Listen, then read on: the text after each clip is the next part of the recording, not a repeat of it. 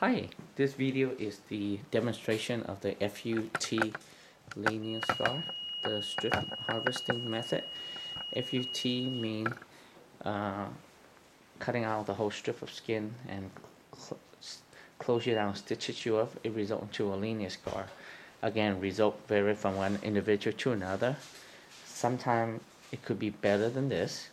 Sometimes the scar could stretch bigger than this. It is a lot of factors involved.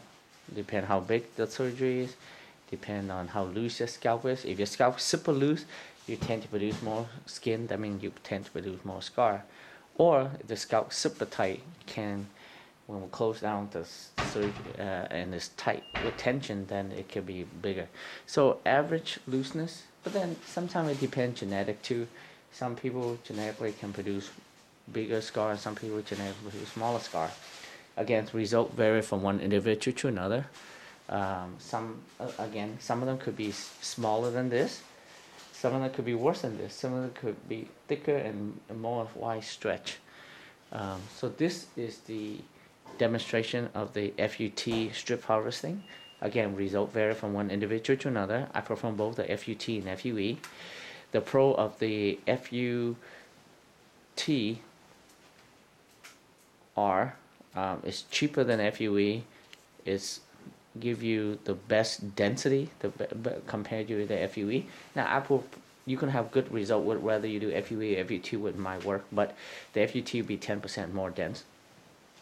The other thing is the FUT is more beneficial for a patient with advanced hair loss because you can harvest from 35 to 5,000 grafts in a day, where the FUE you can do only small cases, like 2,000 to 3,000 grafts or 25. So the FUE is more for mild to moderate hair loss. For advanced hair loss, more people opt for the FUT, the strip method. Again, the downside of the FUT is the linear scar. It's a little bit more invasive, a little more painful, but it's minor, it's just 1 or 2 days. More risk of infection. But overall, the FUT is more preferred by advanced hair loss or older client from in the late 40 to older, where the FUE is more preferred by a younger guy who like to shave the hair short. Only you're the type of wear the hair short. So the FUE has tiny dots of scar, allow you to shave your hair short. The FUE less invasive, less painful, less chance of infection. All those great, but the downside of the FUE, the cost is a lot more expensive. It's more labor. The number of grafts we can do is smaller, from 2,000, 2,250 up to 3,000.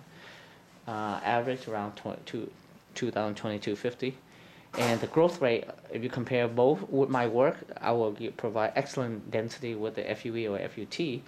But if you compare my FUE to my FUT in general, the FUE will be 10% less dense than the FUT.